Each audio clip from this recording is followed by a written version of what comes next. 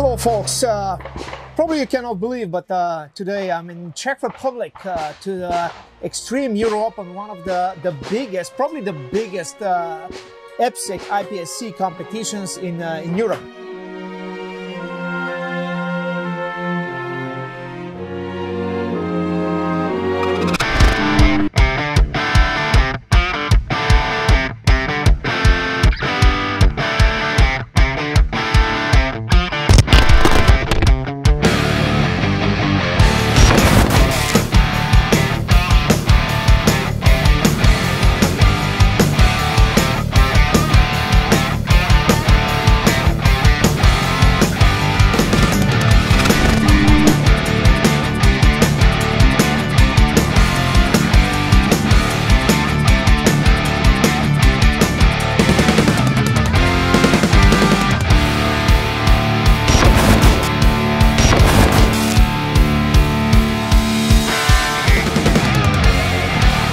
And I'm here with Žiga with M-Arms. So we are ready to show you some cool stuff.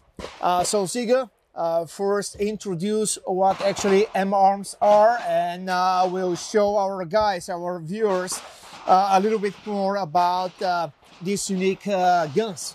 Super. Thanks. Our company actually started by producing small parts, grips, mag walls, base pads, all that stuff.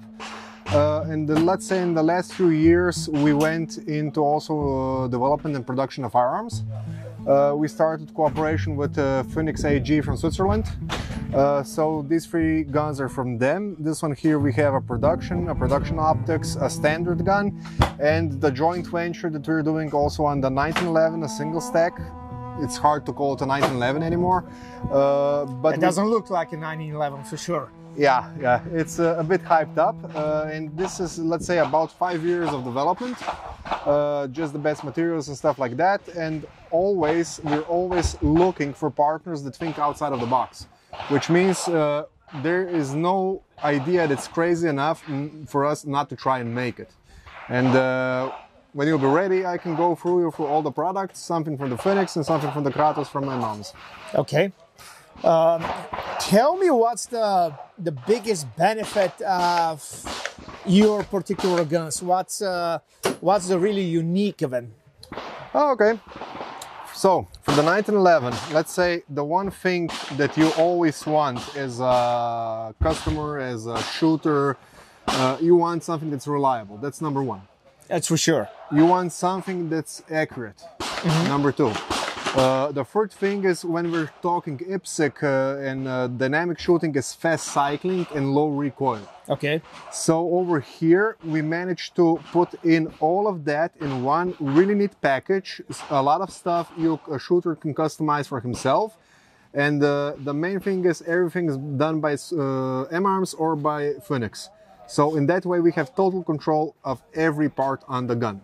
Okay, can you just introduce for the guys? Most of our viewers are from the United States. Could you mention a few words about Phoenix? Cool. So Phoenix, the guys are from Switzerland, doing really good job.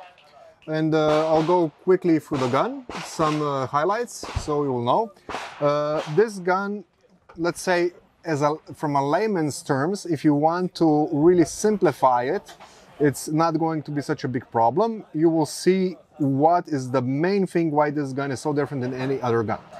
The unlocking mechanism of the barrel, you see, it's like Sphinx had in the old days. Now Phoenix has it, so it's quite fast and only one notch. The second thing, we have the frame, it's two-pieced, which is a huge benefit. Because of this, it's really easy to make all the stuff inside really precise and with really good materials. So, and as I know, it's CNCs, right? The two parts are CNCs. That's one of the reasons to be a two-part, right? Yeah. Plus, over here, the materials used, they're only high-end. No cast materials, nothing. You have a block with the material, with the material number, how it's called, everything. Then it's machined, heat-treated and all that. And you can really get the best out of all the worlds. You get good material, really nice structure, really nice tolerances, and quite a long durability. All right, tell me what specific that actually the M arms improves in that particular guns.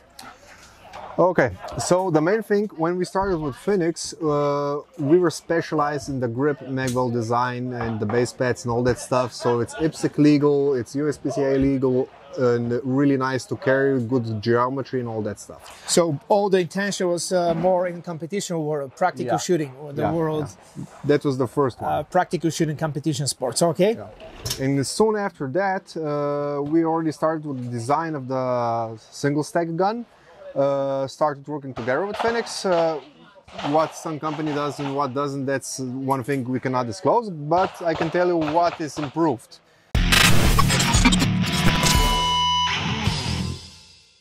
Let's take a look what we did with the 1911 with the classic design, and I think you will see we changed a lot of things. So let's start with the final version and what we can see from the outside.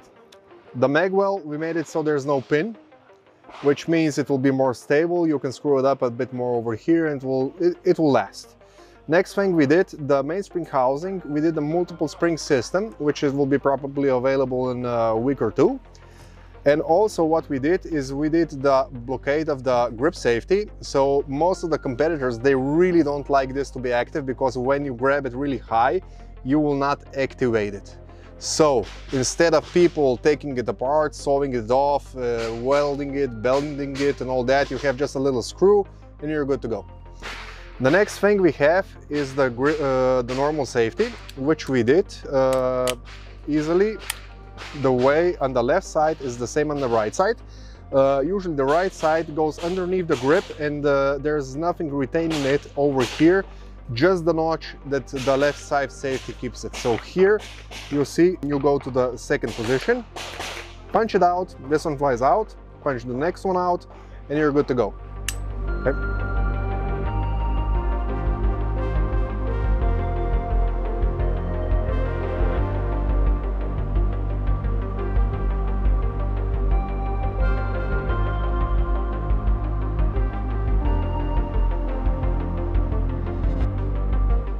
The mag release button, we did it so it's eccentric and even a bit elongated, which means even with a shorter thumb you can reach it by rotating it this way.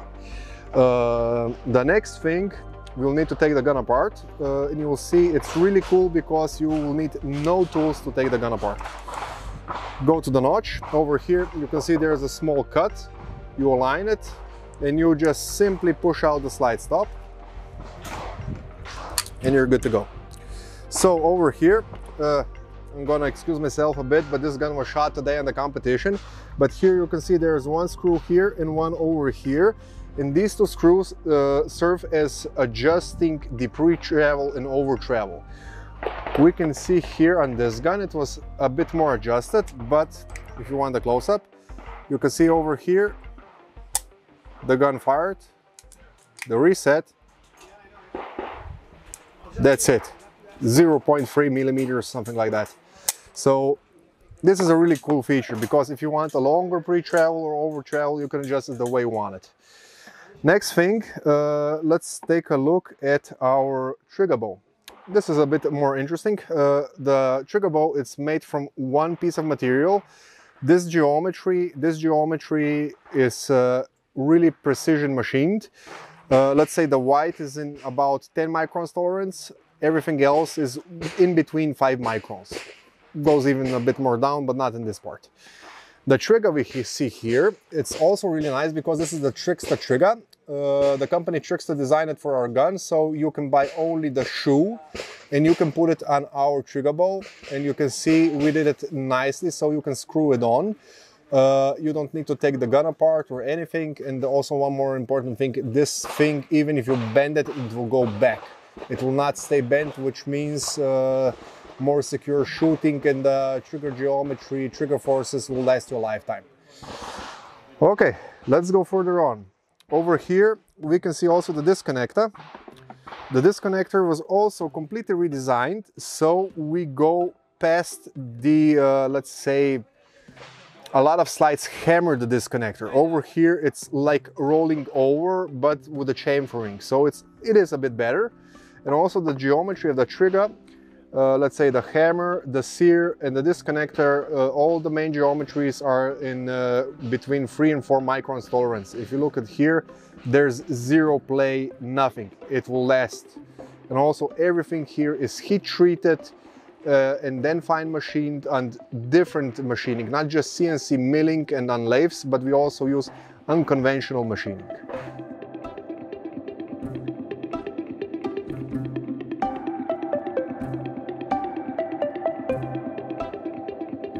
Okay, so for me to go into all the details in the frame, first we need to take out the barrel and all that stuff so we can show you how it functions together. Over here, it's easy to disassemble, no tools needed. Even even the recoil spring guide rod, you can see it's fine machined, grinded in the tolerance of 10 microns. So it really does function nicely in the gun. And now for the interesting part, the barrel. If we look at the barrel, you will see the barrel is fully cylindrical. It's not undercut, that's like other bull barrels in 1911s are. And that's because we made a new system how the barrel functions in the slide. If you look the unlocking lugs over here, you will see there's some kind of a hybrid between an old 1911 style and the Phoenix style. In this way, you can get this really small movement of the barrel on the downwards axis. So yeah.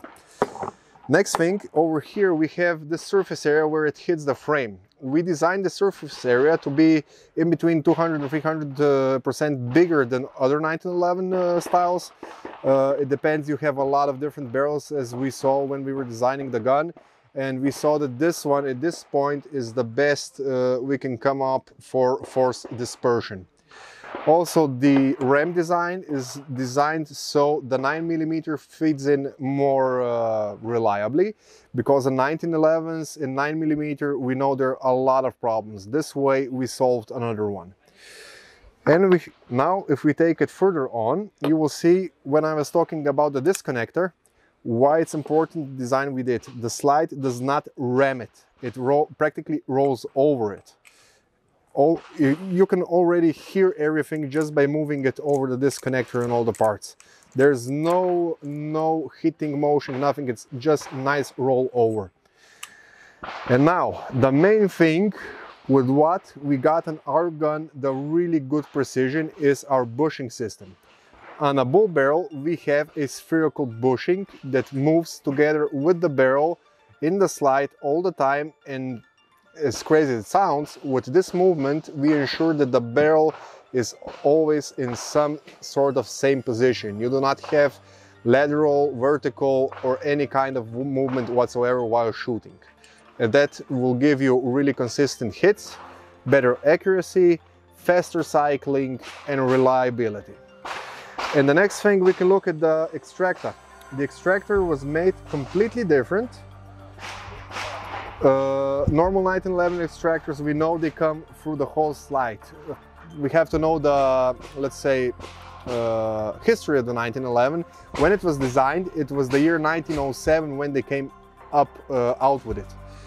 The biggest problem is there now, if we make a comparison, in those times you did not have the same technology that we have now. The technologies now allow us to make a part like this in extreme precision all the time the same. And also that's one of the things of this gun.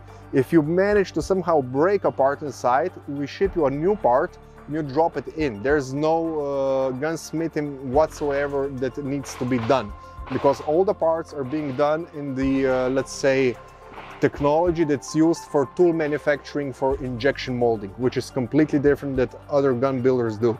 Other manufacturers, usually they get parts from other companies or casts and all that stuff, and that needs to be fitted together. Here you don't have that. All right, Žiga, tell me about the materials that you use in that guns, and tell me about the treatment over there. So basically, that's what's making the gun really unique, you know, the material, right? You mentioned that This particular gun here is over what, 85,000? This one shot 65,000 65. rounds, Okay. and you hardly see any wear. One of the main things over here is the material and the heat treatment of the material, the super finish, and then the coating. The main thing here with all of these guns is the materials are practically the same for the Phoenix and for the M-Arms Kratos, and these materials are all hardened, fine machined, and then they're locally heat treated again on different parts. So whichever part you have that is mostly under a lot of strain, under I would say a lot of wear, has a different heat treatment. And also there's one huge advantage about these guns. These are not the guns that any component inside is casted or mem part or stuff like that, which means that really shows on the 1911. And why is that? 98% of the companies buy pre-casted slides, pre-casted frames, which means you will rarely find a three-top slide on a 1911 that will last you a long time. That's because inside you won't have enough material. When you do a section view, it's not a lot. Here, this gun was done from zero, from scratch, designed, manufactured from solid blocks of steel. Okay. Which means the geometry is ideal. All the forces, let's say the disbursement of forces inside, we managed to, let's say, get rid of one of the mistakes. That's one of the fatal flaws in the 1911. A lot of them, this part usually expands while shooting after long periods of shooting. And then you have people that need to change the links, maybe some guns, even the breech face. Here, what we did is, if you look over here, there's a radius inside. That's one of the things we did. And this way we managed to get all the forces to go around and not into one point. Okay. So everything on these guns, everything was taken into account. Also, these are the only manufactured barrels that have extreme hardness to the core and still a lot of yield strength. And also, like I said, for everything, we're looking to work with any company that has a nice, good idea. That's, let's say, with one of the companies in Slovenia, it's Trixta, that makes this nice trigger shoe. It's really good because when we did tests, it really does help with deflection. Okay. When you're pulling the trigger, you deflect a bit, and that's when the trigger goes out. And the second thing that we have also, it's, let's say, we did a deal with Frontier Bullets from South Africa. When you will buy a gun from us, you will be able to buy a bullet from them that was practically designed and calibrated for this particular firearm. When you will be buying the bullets for reloading, just check that you have our logo on it, and you're safe to go. And you mentioned that you had some accuracy tests. Tell me a little bit about your accuracy test that you conducted with that particular guns. Yeah. The main thing here is the accuracy test was conducted by new cases. The gunpowder reloaded inside was, let's say, medium speed of combustion. I'll say like that, don't know the correct word in English. And the bullet was a 355, 145 grain that Frontier did for us.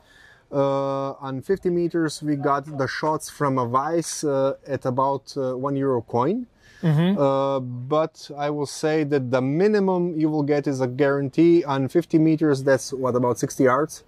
Yes, about. Yeah, you will go way, way under 1 inch if the bullet is at least a bit decent. Yeah. So it's a great accuracy. And as I understood also, the bushing, that adaptive bushing also contributes to accuracy big time, right? Oh, a lot, because you have to know that the bullet leaves the gun when the slide is in this position, which means it's already a bit unlocked, but the biggest problem is in the front. The barrel is almost free float if you have a normal sit and something like, say, undercut bull barrel. Yes. Yeah. Since here the barrel is always in contact with the bushing, it really doesn't matter. And then that thanks to that spherical bushing that you're talking about. Yeah. And it's really tight. you know, when you see when you're rocking the slide, you see that everything is really tight at the same time, doesn't restrict the moving of the slide. Everything, it slides so nice, so smooth. Yeah, yes. It's impressive. It's impressive. Yes. It's, let's say, the gun was made to perform. Let's say the price tag on the gun was given after it was developed and after it was tested and after it was manufactured. Not like most companies that say, this is our target price, like, let's do that. Here we went for the matrix of construction.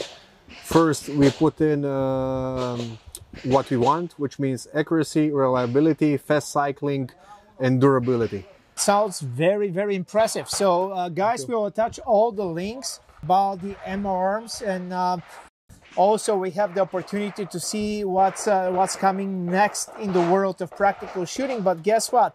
Everything that it's introduced in that world, all that new technologies, more or less, you will see in the new duty guns as well. So basically right now, U-Gamma, it's again based on 1911.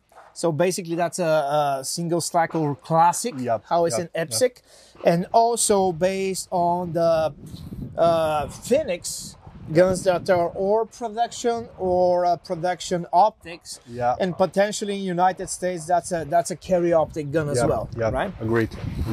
What about the US market? Do you have a presence over there right now in current days, or you have a future plans about that? Yeah, for the Phoenix, I think it's already over there, so it's available. For the Kratos, for the M-arms, it's actually at this point while we're talking, it's an ATF evaluation. Okay. So the guns, I think, will be available in the States really soon. So thank you for your time, and thanks. We'll stay in touch. Will do. Enjoy. Thank you.